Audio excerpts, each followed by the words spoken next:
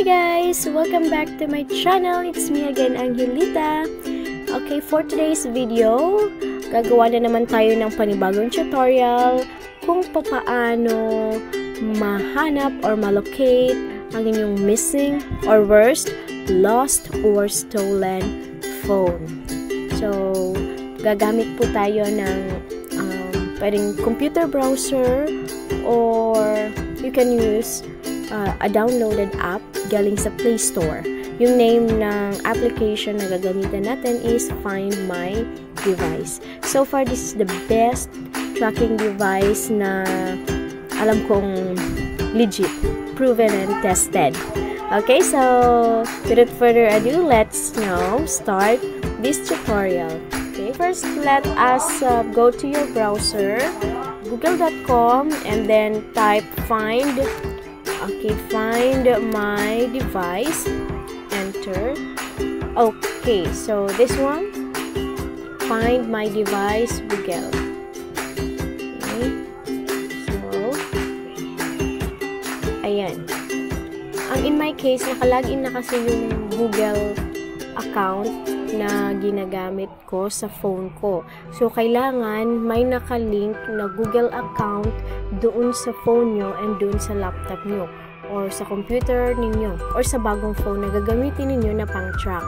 So, kailangan nyo i-login doon yung Gmail account na connected doon sa missing, lost, or stolen phone ninyo. Okay? So, ang gagawin niya ng Find My Device is isi-search niya po yung phone. And then, let's try it again. Search. And then, mga ilang seconds lang yan, ipapakita niya na yung location. So, in my case, nandito na pala yung location niya.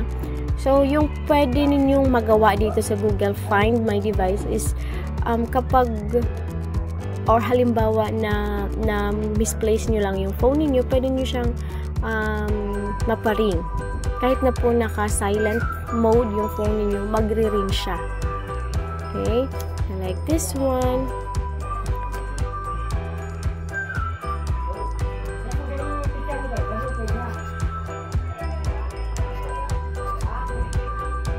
Play sound.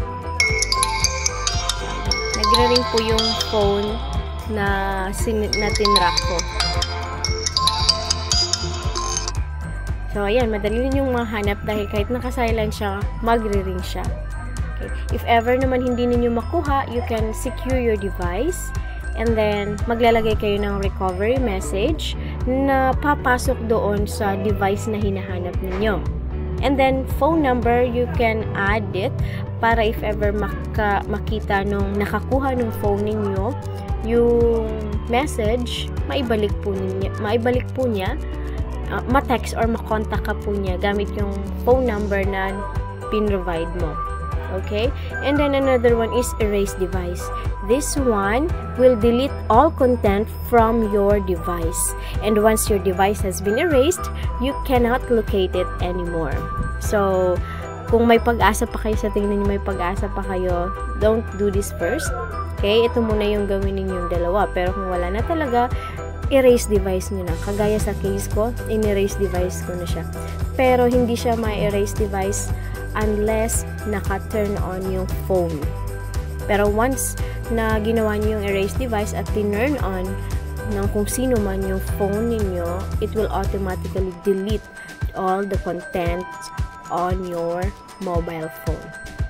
So, ayan, let's see yung location ng phone ko. So, nandito, accurate po yung ibibigay na location sa inyo ni Google Find My Device.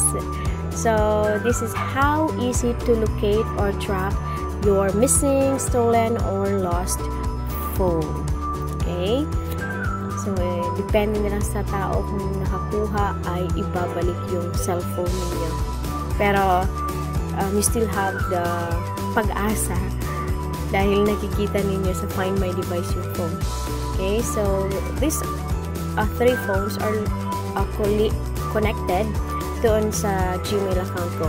But itong isang phone na ito, Poco X3 NFC, ito po yung nawawala kong phone wherein I cannot locate this phone anymore. Nung pagkawala lang po niya, hindi ko na po siya na-locate kasi naka-turn off yung mobile data, naka-turn off yung wifi, naka-turn off yung location. So, make sure kung dala-dala nyo palagi yung phone nyo sa labas, make sure naka-turn on ang data, wifi, or your location para mas madaling ma-detect kung nasaan yung device ninyo. You see, cannot be reached na. Simula nung pagkawala nito, hindi na talaga siya ma-reach. So, kaya ganyan, wala na akong pag-asa. In-erase device ko na yan. So, ganyan lang po kadali kung paano i-locate yung device niyo. I hope this video helps you. So, see you on my next tutorial. Thanks for listening. Bye!